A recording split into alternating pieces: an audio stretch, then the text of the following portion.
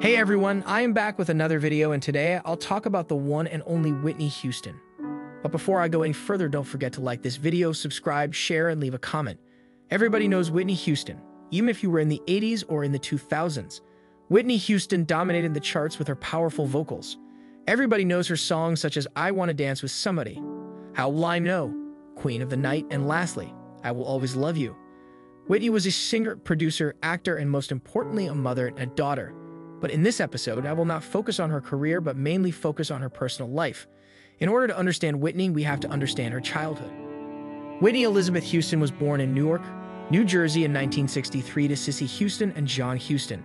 Cissy was a strict mother and John Houston was the loving one. Cissy vocally trained Whitney, and she began to start singing in the church choir and play the piano. At 11 years old, Cissy will take her to the studio while she sings backup for Aretha Franklin, Gladys Knight, and Roberta Flack. At age 14, she was singing backup to famous singers like Michael Zager, Chaka Khan, and Lou Rawls. At this age, Michael Houston introduced drugs to Whitney. She attended Mount St. Dominic Academy, and she was the only black girl. According to Dr. Marie Payne, who was a classmate, said Whitney was very mischievous and didn't care if she got in trouble. After that, she met Robin Crawford at summer camp, and they both started a relationship, and at that time, she was modeling and her true passion was singing. Robin and Whitney did everything together, and they bonded through codependency. Whitney introduced cocaine and marijuana to her. Their relationship was very gentle, and the first time they were intimate was innocent and exploring their sexuality with one another. Their physical relationship lasted for 2 years, and Whitney ended the relationship after her fame began to grow. According to Robin's words, she said Michael and Gary Houston were both cocaine addicts, and Cissy Houston was mentally and emotionally abusive to Whitney. Cissy will insult Whitney's looks, clothes, and hair. Cissy's insults destroyed Whitney's self-esteem. Robin also stated that Cissy was jealous of Whitney's success and wanted to control Whitney. During their relationship, they moved in together, but Robin was not allowed to see anybody. Whitney and Jermaine Jackson was having a sexual relationship while he was married. Robin remained loyal to Whitney even though she desperately wanted to be with her. On Whitney's first album, Whitney, the producers at Arista Records had a problem with her image. They stated that she looked too black and they wanted her to look like Vanessa Williams. It devastated her because she just wanted to be herself. Clive wanted her to be a white generic pop star and perform at concerts that she probably did not want to do. Whitney had to be an American sweetheart to the public, and she always had to keep it together and not have flaws. At the beginning of her career, Whitney Houston was pressured by black media to be blacker. Black media had a problem with the fact that she was too white, and she was booed at the 1989 Soul Train Music Awards. People were coming for her even though it was not her fault. Whitney was also the breadwinner for her family, and her family took advantage of her success. Whatever the family needed money, Whitney was the one to provide. The more successful she got, the more jealous the family became, and most importantly, they wanted to control her. At that time, people started to question Whitney's sexuality, especially Wendy Williams. Wendy Williams was the one that exposed her sexuality to the world via her radio station. Whitney was bisexual, and as a pop star, being part of the LGBT community was a problem, especially in the 80s when being gay was hard and could affect her career.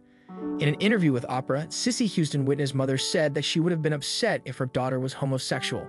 Keep in mind that Whitney had a complex relationship with her mother, especially when you have a strict and overbearing mother like Cissy. Cissy believed that being gay is a sin. So Whitney had to break up the relationship with Robin, the love of her life, to please her mother and to protect her career. Every time an interviewer questioned her sexuality, she had to deny it. She started to date high-profile men like Eddie Murphy, Randall Cunningham, and Michael Jackson. Some say that she had a love triangle with Kelly McGillis and Jodie Foster. Marrying Bobby Brown was the smartest and heartbreaking decision she made. When the media announced that Whitney was marrying Bobby Brown, the world did not approve of their relationship. An American sweetheart marrying a bad boy is not a good look for her image. The media was expecting her to marry a classy man like Denzel Washington and not a ghetto hood rat like Bobby Brown. Whitney married Bobby Brown because she had to prove to the black community that she was one of them. She'd also wanted to hide the fact that she was bisexual because she couldn't live the life that she truly wanted. Whitney and Bobby's marriage was a chaotic mess, with domestic violence, drugs, and alcoholism, and the media reminded them of that every time they got a chance. They both cheated on each other. Whitney cheated with Tupac, and Bobby Brown cheated on her with multiple women. The good thing that came out of their marriage was Bobby Christina. Bobby was Whitney's greatest accomplishment, which was becoming a mother. The drugs played a huge role in her downfall. Whitney Houston had a drug problem, and it was evident. Even though she tried to hide it from us, we knew. Her interview with Diane Sawyer was a prime example of Whitney at her lowest. Her infamous crack is whack and her acting bizarre was just plain sad. Her drug addiction got worse when Robin left her and when her father started to steal money from her and then sue her for $1 million. When Whitney was in pain, stressed emotionally and mentally, exhausted or going through domestic abuse with Bobby, cocaine was her escapism and it was the only medicine for her to escape reality. Her marriage was failing, her career was declining, and the media bullied her for her addiction. It has gotten so bad that she lost tremendous weight and her teeth were falling out. When they did an autopsy, they found marijuana, cocaine, Xanax, Flexeril, Benadryl. What really killed her was cocaine and years of having heart disease.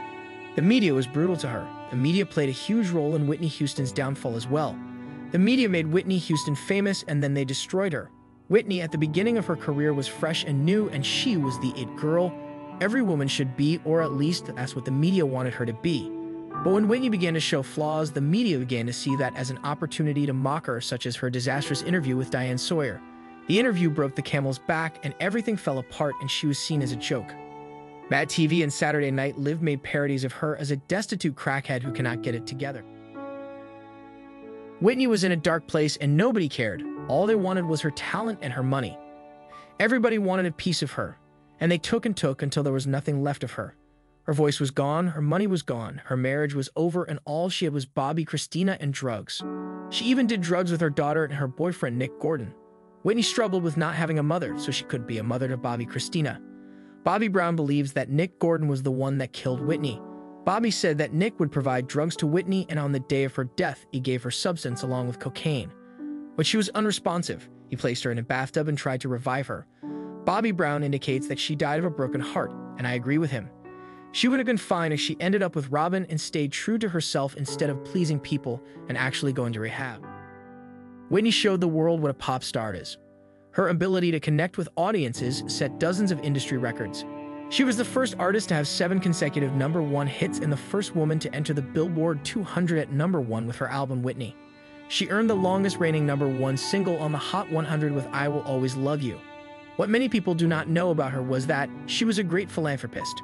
She supports the United Negro Fund, the Children's Diabetes Foundation, St. Jude's Children's Research Hospital, and various AIDS-related causes. Whitney had it all: beauty, wealth, fame, and success. She was a complete package of a superstar, but that didn't last long.